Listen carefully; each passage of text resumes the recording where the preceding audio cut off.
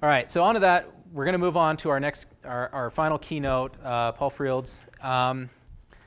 So, longtime member of Fredericksburg Lug. He's been in the Fedora Project basically since its foundation, and not too long ago was called in and is now the Fedora Project leader. So we were very grateful when he was willing to come out to our little conference and discuss a project that involves so many people in this area. I know we have a very large number of Fedora users, even if I'm not normally one of them, but we do welcome him anyways. But actually, I'm very interested in hearing his take on managing a project as large as Fedora and the different things we can learn from. And after that, I do hope everyone takes the time to stop by the Fedora booth and learn a little more. And if you haven't for a while, give Fedora Project a try and learn some of the great tools and great things they have done for desktop Linux. So please welcome Paul Frields.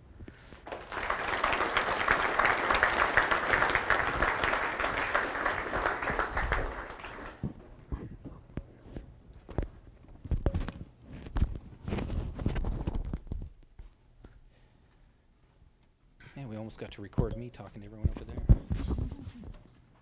That can work too. All right, let's see how well this copes here. Yeah, a little Jesse Jackson repeat. Yeah. Okay.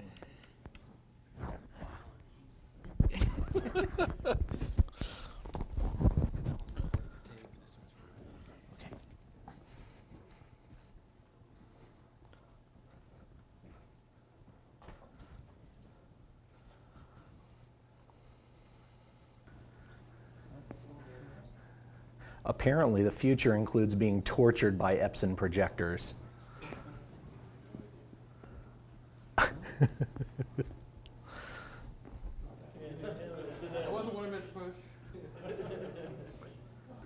How awful. How awful. Okay. Well, you know what? Let's just go ahead anyway. You'll be more interested in what I have to say than what you see printed on the screen anyway. I keep it pretty minimal. So what I'm going to talk about tonight is a little bit about the history of the Fedora project, a little about where we are today, what we offer as a project, the kind of community that we foster, the things that are important to our project, what's next on the horizon.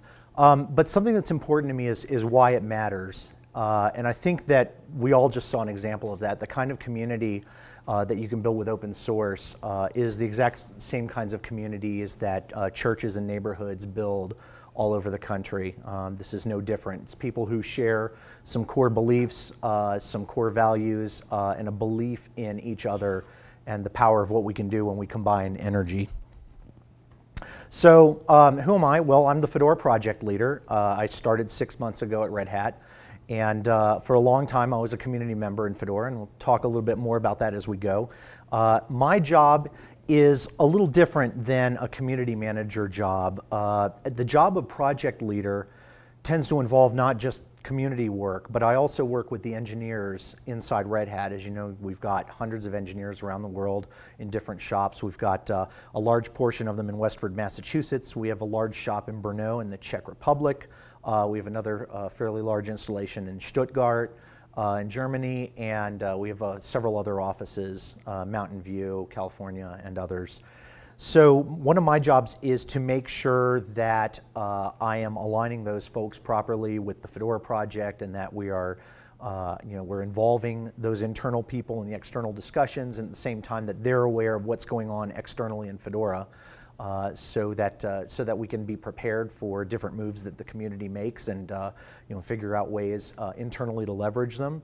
Also externally to make sure that the Fedora community is all working towards a common goal. In our case, advancement of free and open source software using only free and open source software. So. In order to talk a little bit about the history of Fedora, I'm going to use a picture of the Fedora eons, or as I like to call it, making yourself seem very important by using scientific terms. So this is a diagram of the various eras in the geologic ages. And if you look at humanity, we're right at the end of the spiral, right at the top edge here. And of course, Linux came around like, you know, the very pixel at the very end there. So to talk about the community, we need to talk about how our community formed. How did Fedora's community come about? It didn't just spring up overnight. It happened as a result of an evolution of processes, an evolution of people, an evolution of attitudes, and an evolution of goals. The early days, or as the geologists like to call it, the Hadean eon, back in the day, Red Hat made a distribution that was sold on the open market. It was a box set you could buy for $40 at Circuit City and Best Buy, and you know, I guess the times always come back around, because I hear that there are distributions like Ubuntu are looking to put those sorts of distributions back on shelves again. So in those days, the last of the Red Hat Linux breed, the original Red Hat Linux, was Red Hat Linux 9, and that came out in early 2002. Around that time, there was a project that was started by a CS student at the University of Hawaii. His name's Warren Tagami, and he started a project called Fedora.us. And what they did was to create extra packages to add on to Red Hat Linux 9 to create capabilities that weren't in the boxed product. So it was to bridge the gap between what some customers wanted and what they were getting in the boxed product. It's also a way of tying other upstream communities together into Red Hat Linux by packaging their work into RPMs so that you can install them right alongside of all your other software and have it be managed the same way all the other software in the system was. So during this time, you know, Red Hat's attitude was that, gee, you know, this Linux thing is pretty much good for just about anything you want to do. Whether you want to run web servers or create compute clusters, or whether you are just trying to keep track of your checkbook at home or draw pictures or edit photos. So along those lines, they undertook to actually sell the distribution through consumer retail outlets. Unfortunately, as they found out, that's not a really good money-making model. So it does represent some brand expansion, which is good, but in the long run, the ability to support that model was just simply not there. So Red Hat realized, and you'll see that, you know, when I call up these slides, you'll see some red print, and that's Red Hat, you know, putting in their little quote during the presentation. They noticed, wow, selling Linux to home users really is hard. So enter the community.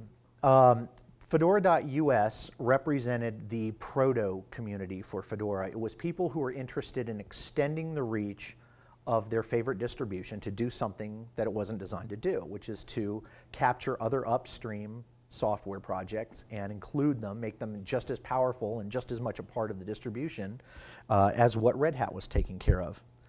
So the community shows up and tells Red Hat, we'd really like to assist you, we'd like to lend a hand. Well, Red Hat realized at this point that there really was some future in this, trying to do a real partnership between the commercial side and the community side. And so this is back, again, around 2002. When Red Hat Linux 9 came out, Red Hat already knew that that was going to be the last of the breed, or at least the rumblings had occurred. There had always been talk of Red Hat Linux 10 and what that might have been, and there never was one. However, the code name internal to Red Hat at the time was Cambridge. And for those of you who follow the Fedora news, you know that Cambridge was recently just voted the code name for our Fedora 10 release. So you could think of, I guess, you know, Fedora Core 1 to Fedora 9 as being like some long dream sequence that happened in the middle with Patrick Duffy in a shower, and I don't. Is anybody old enough to know the Dallas jokes? I don't know. This crowd may be a little young for that, but. And then I woke up. It was all just a dream. Andy M, I'm so glad to see you. So anyway, so roundabout we come again to Fedora 10 as Cambridge. So so back to our community helping with Fedora. This combination was really attractive to Red Hat because it meant that there were people who wanted to do work that Red Hat did not want to undertake itself, and it saw the possibilities in putting this partnership together. And so emerged the Fedora Project. This is around 2003. And that's when I got involved with Fedora. The first I heard of it was when Fedora Core 1 actually was published. After Red Hat Linux 9, I was simply a user of the distribution. I liked it. and I never heard any of what happened in between. What happened in between Red Hat Linux 9 and Fedora Core 1 was an example in what not to do to grow your community, and it's a lesson that Red Hat learned very well, and you know, we definitely keep it in mind constantly. What you cannot do is set expectations for the community that you're actually going to engage them and then fail to follow through. That's usually a good way to destroy your community. So around this time, the Archeon of Fedora Core 1 and 2, the community was promised the eventual one true CVS. Now this was the repository of source code that we could use to track and create our packages, and we'd do it all together, hand in hand. We'd walk into the glorious sunset and create a distribution to rule them all. Unfortunately, the one true CVS required man hours, it required work, it required dedicated work on the part of a few good individuals by the names of Christian Gafton and Michael Johnson. These are some of the people who actually worked on the first CVS. Unfortunately, they had a very big job, and at the same time as they were trying to manage a huge amount of technical work on their own, they also had to try and manage the community, and was not working out well. So the community started to think of the one true CVS as a mythical creature that you'd never quite meet, but you know, apparently, I guess if you're pure enough, it would come lay its head in your lap or something like that. I don't know. We get into a lot of metaphors I really don't want to discuss here. So, unicorns appear and make everything all better magically. That's what happens when the one true CVS comes, and we were promised this for quite a long time. And I say we because I was in the community at the time, very eager to work on a distribution, a real true community distribution in the first days of these. You know, of a commercial enterprise actually getting into that line of work.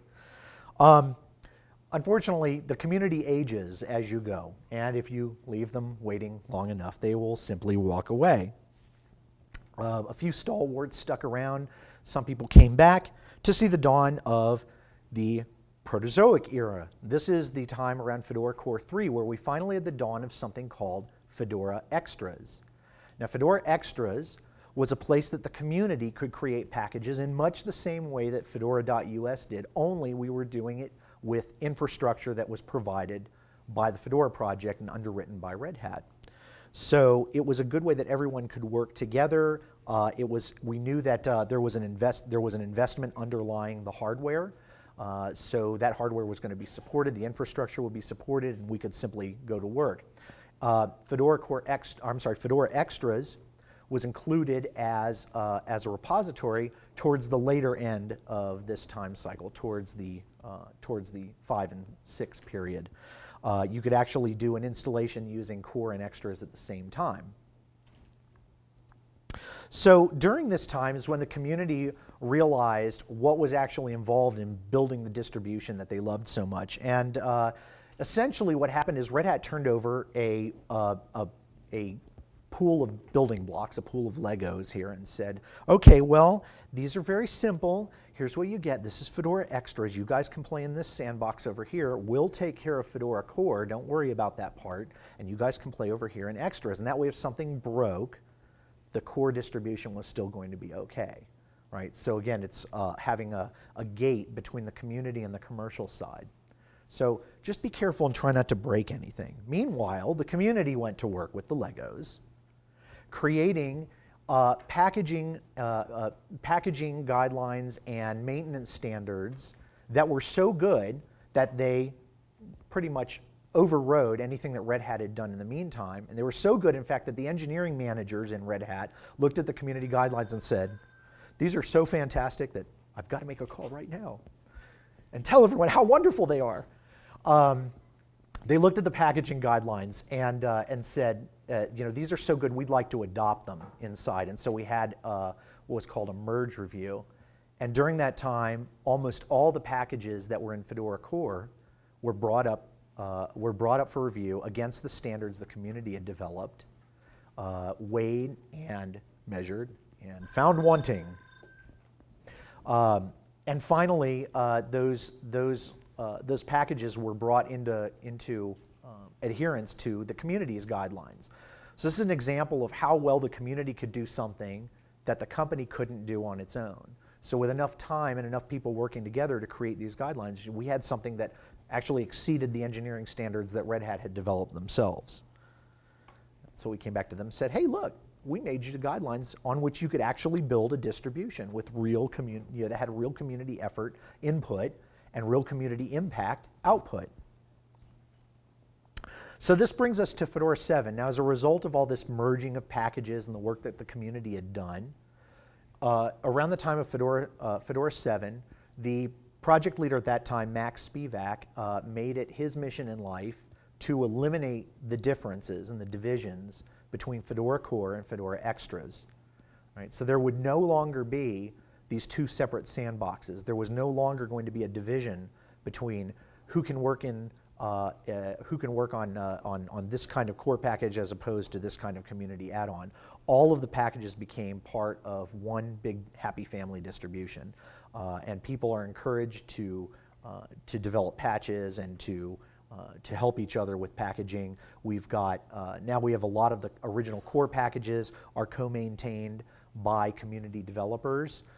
We have, I think it's somewhere around 700 community packagers now, and about 70% of those, 70 or 75% of those, are volunteers.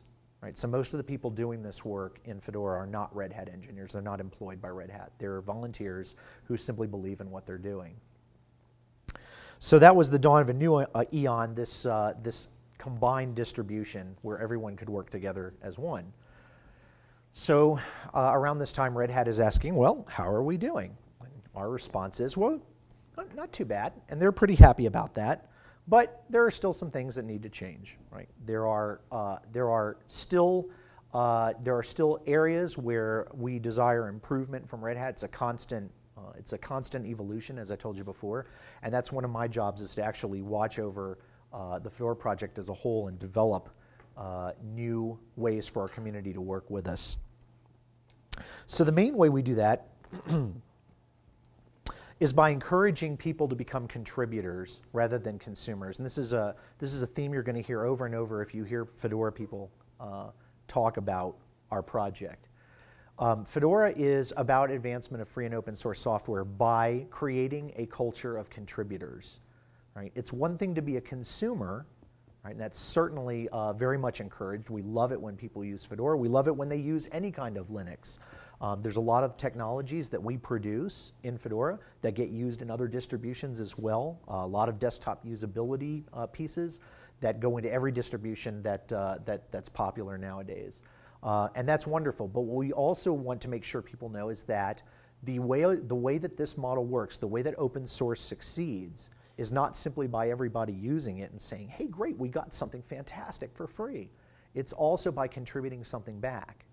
Right? Mac gave a great keynote where he talked about the work that his company did, and when they find something lacking, they fix it. They contribute it back upstream, and it becomes part of the product. And that's what all of us can do, not necessarily by coding. There's a lot of other things that we can do to contribute.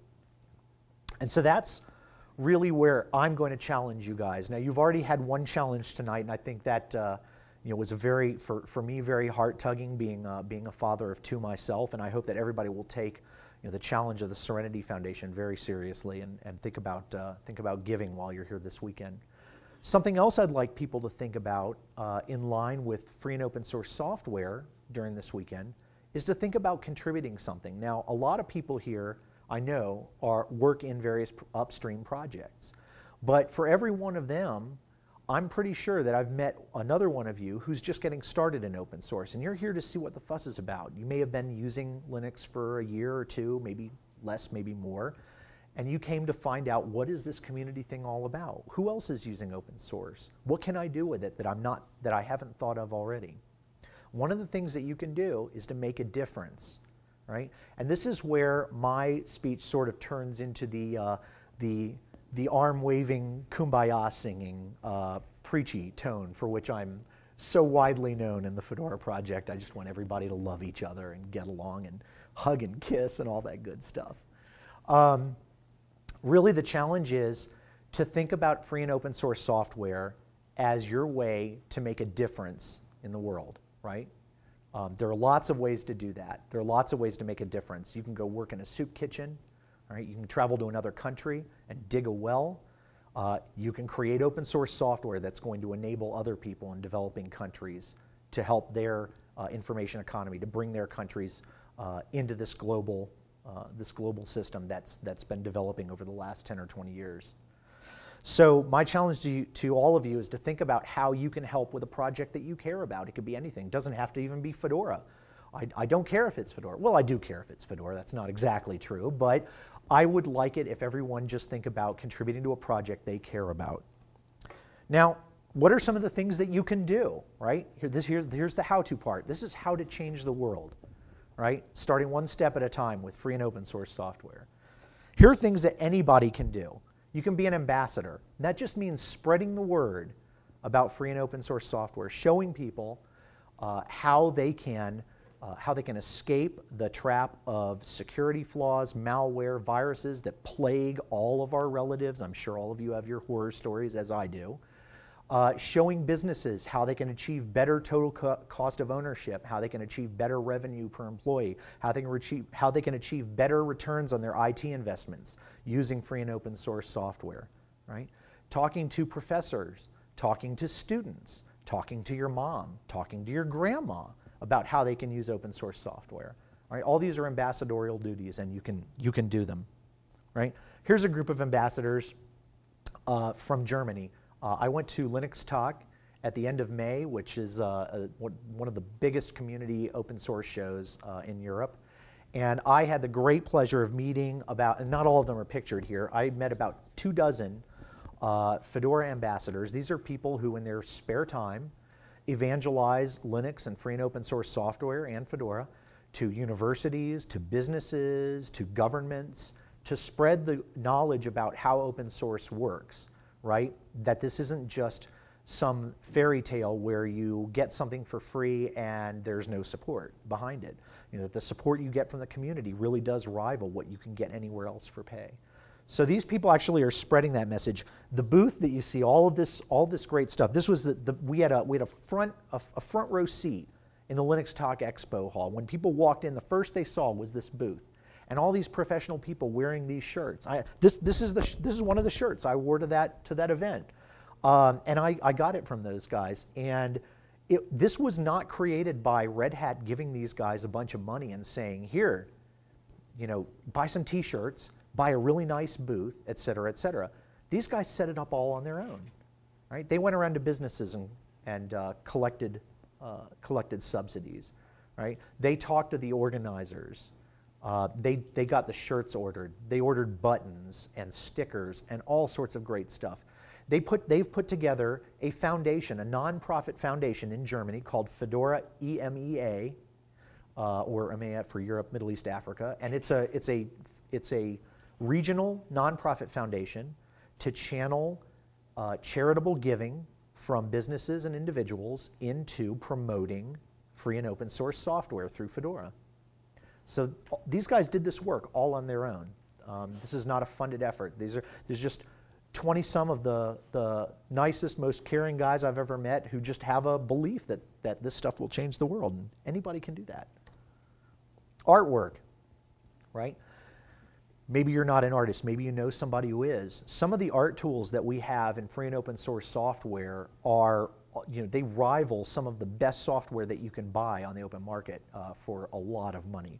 So people can create that art and actually use it to spruce up the desktops that everyone uses every day, the icons that you see, the toolbars that we're all looking at, the themes that you use on your desktop.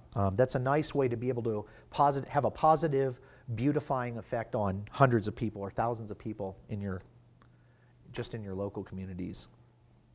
Documentation. Anybody can write, right? Anybody can write a tutorial. You can talk about how you learned to accomplish a new task. The one new command line utility that you found out about today. You just learned how to do some simple awk, right? You learned how to use the TC program to adjust and shape traffic on your Linux system that works as a router. All of those things can become documentation. You can create documentation by blogging about something that you like, right? This stuff all enters the vast Google mind where people can find it. So anybody can do this stuff. Triage. This is something near and dear to my heart because I just started doing it. I had no idea how to triage a bug until about 2 weeks ago when I finally learned how this works.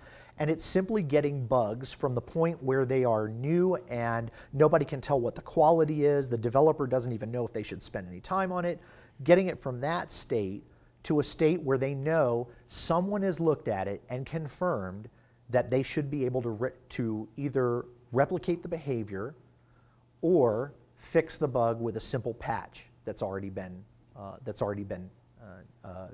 sent in by a developer, right? So developers need people to triage bugs for them because they don't have time to look at all of them. There are thousands of upstreams. Every one of those upstreams has tens, hundreds, maybe even thousands of bugs filed against it, and a lot of them will never get fixed because the developers simply don't have time to figure out whether any of those bugs deserves to be worked on today. So triage actually helps with that. It's very easy to learn. So I would, again, there's another way that you can make an impact on a project that you love. Now, there's a lot of developers in here. I see a lot of people couldn't go through dinner without popping open their computer, and I'm one of them, although I don't count myself as a developer to be certain. But if you're a more adventurous guy, you can work on infrastructure, right? A lot of projects run their own hardware. Fedora, we have a world-class infrastructure that's maintained by a community effort, right? We have a couple Red Hat people who work on it and a large number of community volunteers. And these guys are some of the best sysadmins I've ever seen. You can meet one of them here. This young fellow, his name is Ricky Zhao, and he just entered Carnegie Mellon as a freshman, right? And he is one of our best system administrators in Fedora. He showed up one day about a year plus ago with a desire to work, wanted to learn from some good sysadmins. He had plentiful skills on his own, as we found out. And this guy helped turn around a big section of our infrastructure and bring it up to speed, so that we're managing all of our systems with Puppet. There's a huge amount of technical detail in this that if I range too far into it, I'm going to quickly become embarrassed. So I'll stay away from that part. But Ricky is actually also the recipient of the first ever Fedora scholarship. Right? We set up a scholarship because we realized for every guy like Ricky, there are 10 more young people like him who want to get involved in free and open source software through Fedora, and they want to do something important that's going to affect the lives of others. And we want to reward that by providing them some help with their school funding. Ricky is one of the people who, I'm sure people saw some of the trouble that we experienced over the last couple weeks as a result of an intrusion event, and Ricky is one of the people who helped rebuild our infrastructure from the ground up. Basically, within a week, we had reconstructed our entire project from scratch. And the reason it could happen is because of this global infrastructure team of community members. Again, volunteers working hand in hand with Red Hat folks and just doing some amazing work. So Ricky's just an example of what you can achieve. Website design, if you like that sort of thing. We have, there are plenty of opportunities to spruce up websites. Again, this is not something that's relegated just to the Fedora project. Your favorite project probably could use a hand. You might see your project that's it's aged a little. Maybe they could use some of the latest technologies on their site. It's looking a little long in the tooth, and you want people to know that your favorite project is alive and kicking. It's one of the ways you may be able to do it is simply sprucing up their site a bit. Software packaging. If you have a distribution that you love, they can almost always use software packagers, people to put together the upstream software into consumables that the users can get to very simply. Now in Fedora, we have a golden rule. And this is one of the things that's, I don't know if it's a differentiator for us. It's something that we believe in very sincerely, which is that everything we produce is 100% free and open source software.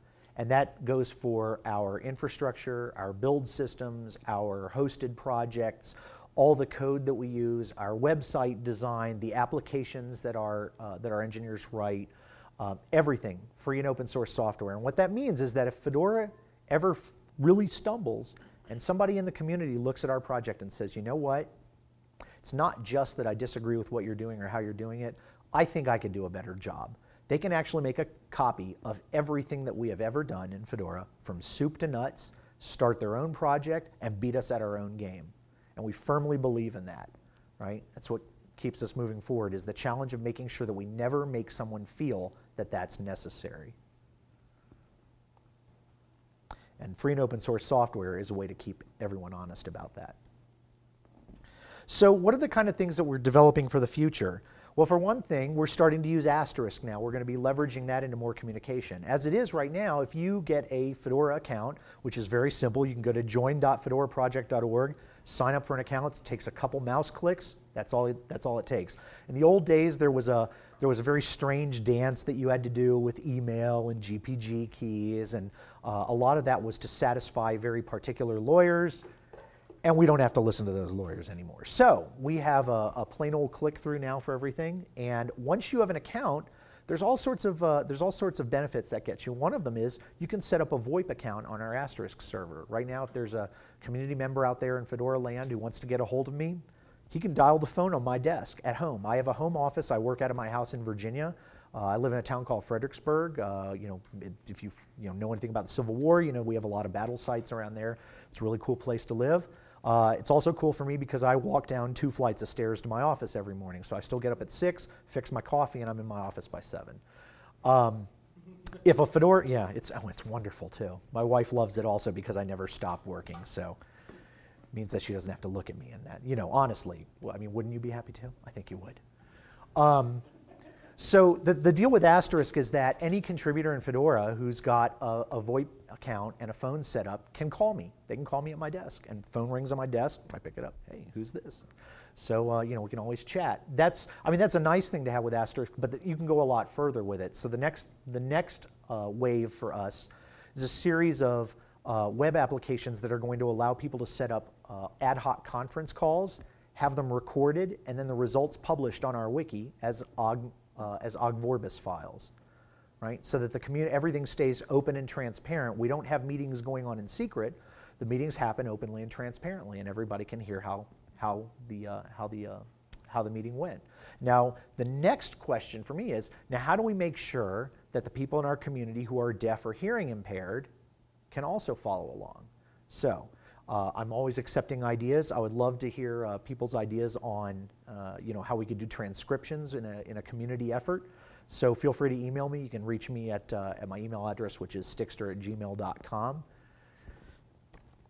So what's one of the other things that we're going to be providing? More mentoring. We're trying to set up a system where people will be keeping office hours, whether it's an IRC or on the phone via Asterisk. This is actually another good application of Asterisk. I can imagine a future in which every one of our account holders has the ability to act as a support person and have random routing for support, or who knows, maybe karma-based routing as time goes on, right? Because you don't want to end up with, hi, I need help with my webcam. I just started using Linux like a month ago. I think we probably want to avoid that. But there's definitely an application in there, right? There's a future in that. We have right now in our account system, when I started in Fedora, we had a little under 2,000 accounts in the Fedora account system. As of last month, we had 11,200 and some. So changing our system to this nice click-through is definitely increased the visibility, and it's increased the number of people coming in. And now the idea is how do we make it sticky for them, right? How do we give them something interesting to contribute to? One of the ways we can do that is by encouraging people to come to events, right? Learning more about the project and what goes on in Fedora. So we have more events happening this year than ever before, including in Europe, Middle East, Africa, and the Asia Pacific region. We're going to be having the first ever FUDCon in India in just a couple months. So that ought to be a very interesting event. We have another North American FUDCon coming up at the beginning of December, which we're just now setting up. So if you're interested, I would definitely encourage you to check our wiki, which you can go to fedoraproject.org/wiki/FUDCon, and you can see our schedule there. Easier branding. Branding is important, right? This is something that this is actually something that I wanted to take a cue from Ubuntu, because I think they actually did this really well. They have a very liberal community use of their trademarks, right? You can alter them a little bit, as long as you're straight up about the fact that you're a community project. And this is the kind of thing that we really want to encourage in Fedora too. So we're working on a secondary mark that it's going to allow people to create offshoots of Fedora or their own based on Fedora kind of distribution, and they'll be able to advertise that if they want to. If they don't, great. We already have a few takers on this. Some people who want to build appliances based on Fedora. We've got the OLPC, one laptop per child. They're interested in doing this as well. So, and better QA, better quality assurance, right? And this is a problem in free and open source software overall, right? Software is somewhat like an art. It's never finished, it's only abandoned. At some point, everybody realizes, it's good enough at this point.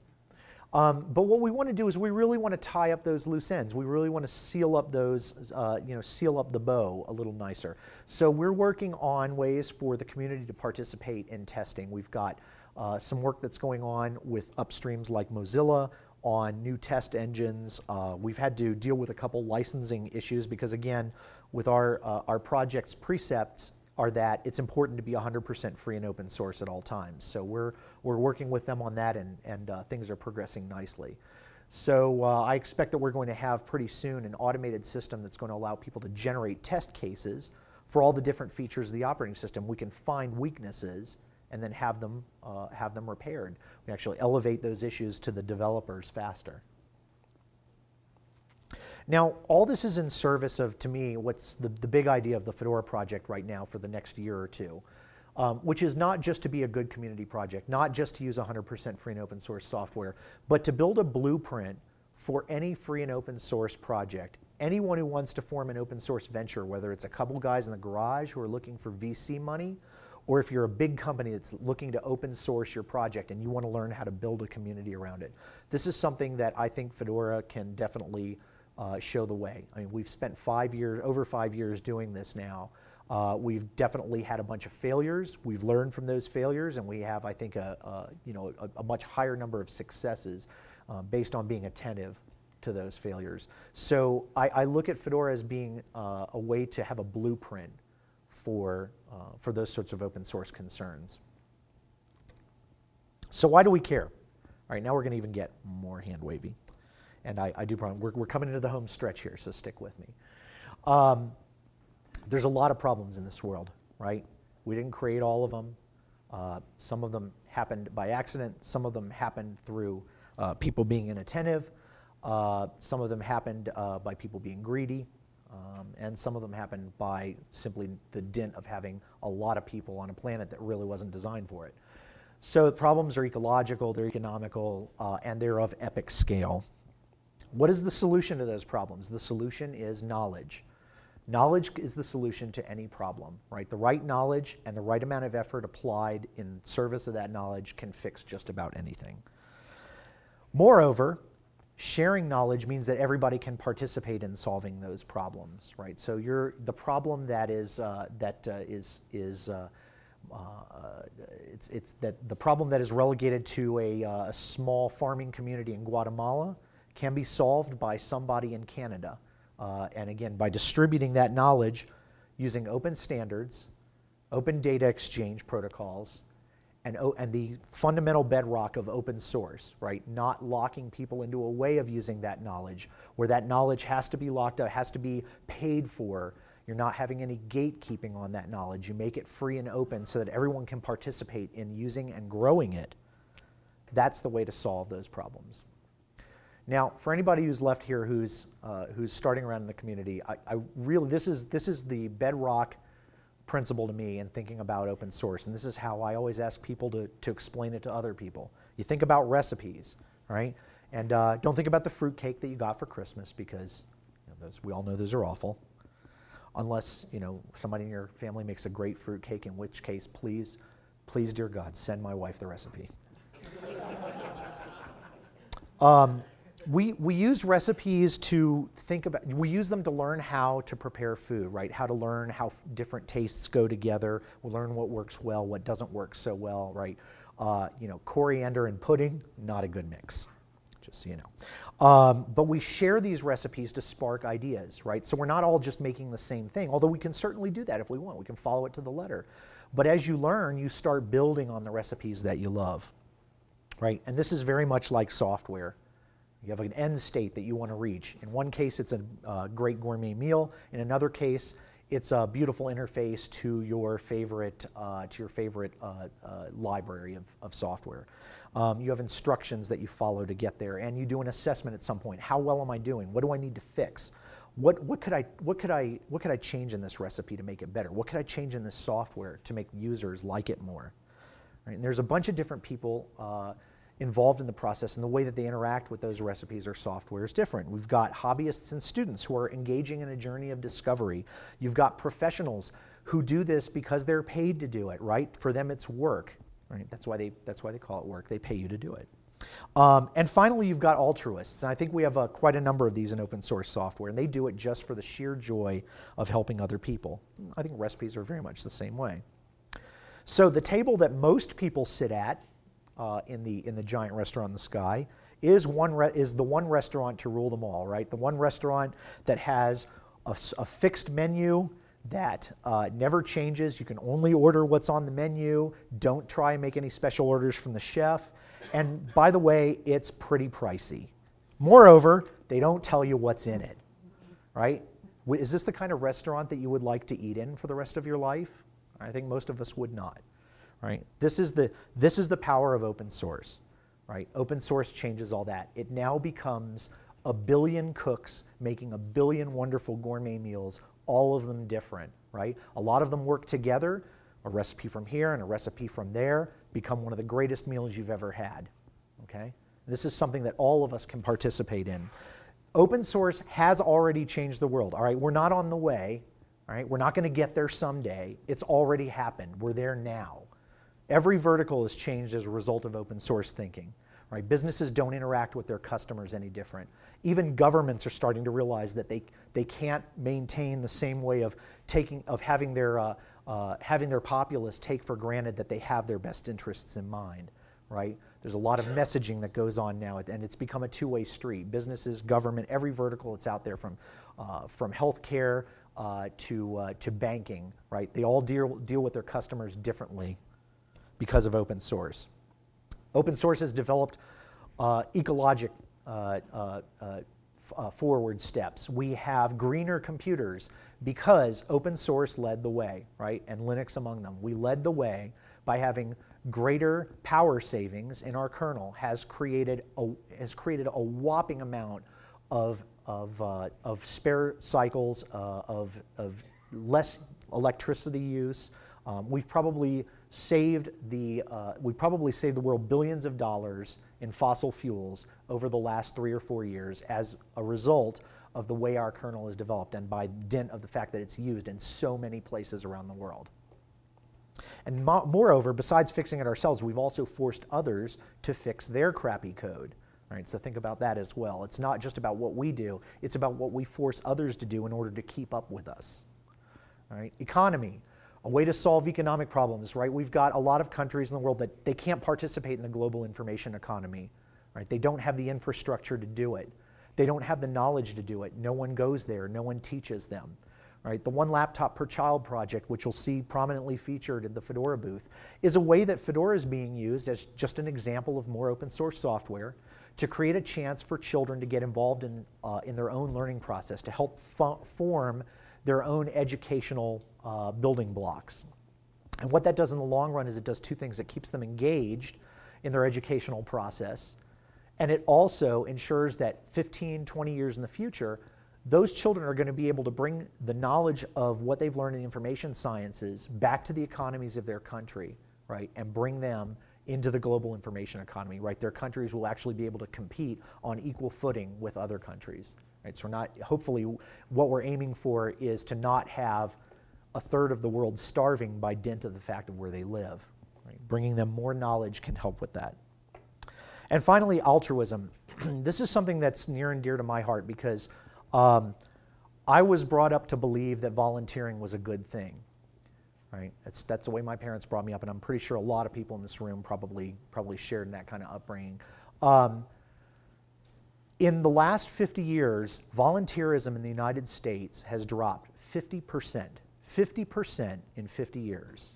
Okay, since your parents were born, half the number of soup kitchens have people working in them, right? Half the number of Goodwill agencies have people to staff them and have clothes to give out to the needy. Half the amount of money for disaster relief funds, right? When something goes wrong, when somebody's town gets flooded or a hurricane hits, right? Everyone's operating on less, right? And every one of us can do something more than we're doing right now. Open source software is a real way to help, right? Because you're giving knowledge solutions to people who can't make them for themselves, who can't afford them.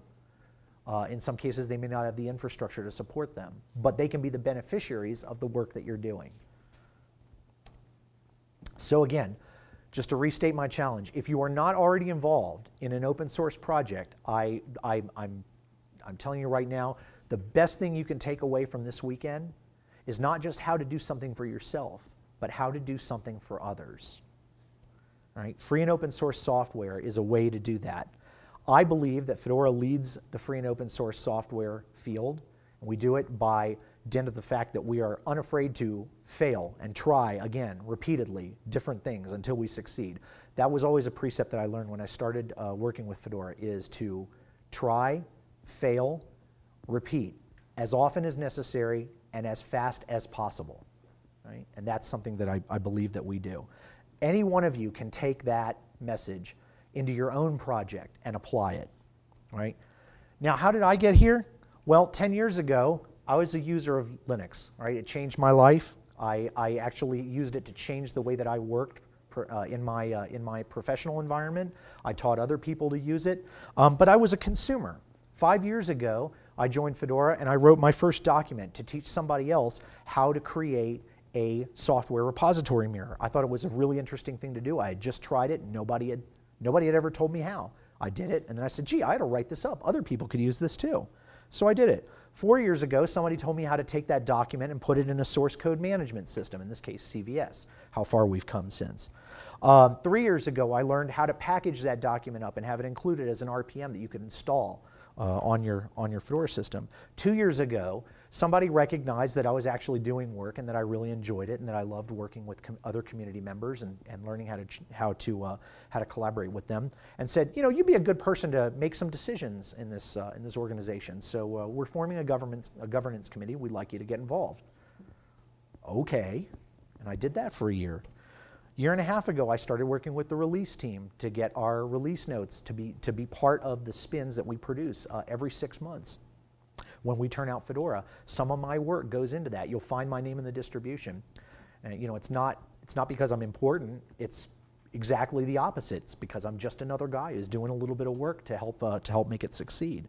And today, when I go to the conferences, people call me Fearless Leader, which is funny. I just started doing this job 6 months ago. That's when I was hired by Red Hat in February, and I've been doing this since. How did I get there?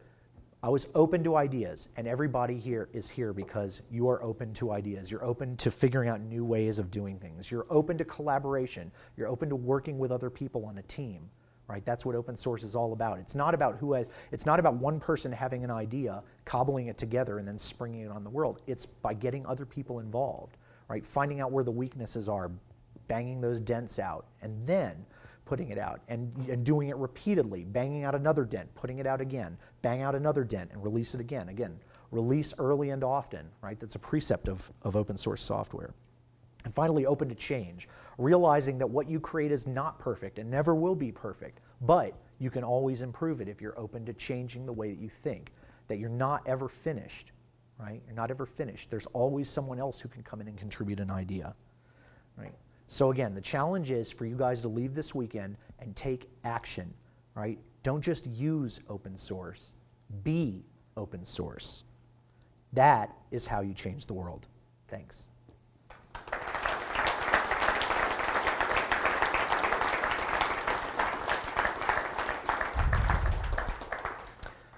Before I get done, I just want to say thank you to the Utah Open Source Foundation for having me, specifically people like Clint Savage and Emily Shaw and Jason Hall for all their work over the past weekend. I know I'm missing a lot of people who were involved in the work here this weekend, and so I deeply, deeply appreciate the chance to come and talk to you folks. And also, thanks to Knowledge Blue, who's doing the AV support here tonight. as well as being a great sponsor of the event. And also, unfortunately, we didn't get to thank them before they left, but the Findlay Quartet entertained us during dinner, so hope we'll send them a nice note afterwards or something saying how great they were. So, thanks a lot.